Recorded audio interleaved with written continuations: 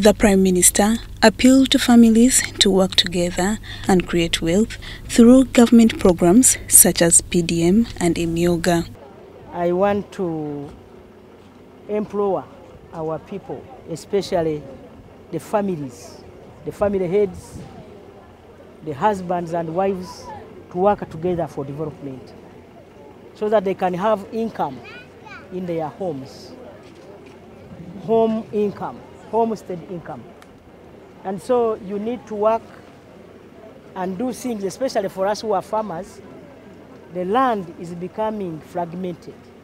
The parish priest, Igayaza Catholic Town Parish, Reverend Father John Mary Kugonza, lauded President Yoweri Museveni for entrusting Nabbanja with the responsibility of Prime Minister.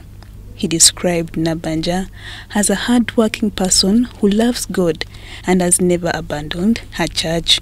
Kutekereza His Excellency akarolera habwekambi bwawe okukwasa omulimo guno gwa Prime Minister tigwanguhire so nkusima habwekambi bwawe kandi okukora na amani yakutweki okurora aho kyamani muno kugonza ekelezia yawe kugonza ruhanga wawe kandi nokioleka utakukisereka. Leaders in Igayaza Town Council, led by LC3 Chairperson John Baruli, congratulated the Prime Minister. Ntusima muno Prime Minister waitu byakolera parish eno muno omukombeka parish eno ombikwato kuombeka makerezia so no tugonza kusimira President weihanga Yoweri Kaguta Museveni ruhembo gwenzura webale kutwera Prime Minister waitu kumwongera ekisanja kandi kusaba mugumize nera. Meanwhile, at Birembo Trading Center, Nabbanja met residents who had waited to congratulate her.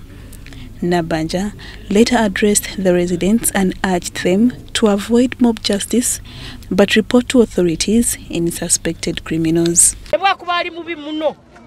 Government ekusigana evunana abamwisi kandi ekizibu ekyo kigenda abebembezi banyu chairman LC1 chairman LC3 kansara banyu nibo bakaferamu ati ali runu kansara wanyu ono chairman wanyu LC3 bakangamba muri baitiro omusajja akayibembuzize baitu akasangwa ali na minister na muyangu nyamuhoko akaja kuchora omuntu bamazire ikorachi kumwita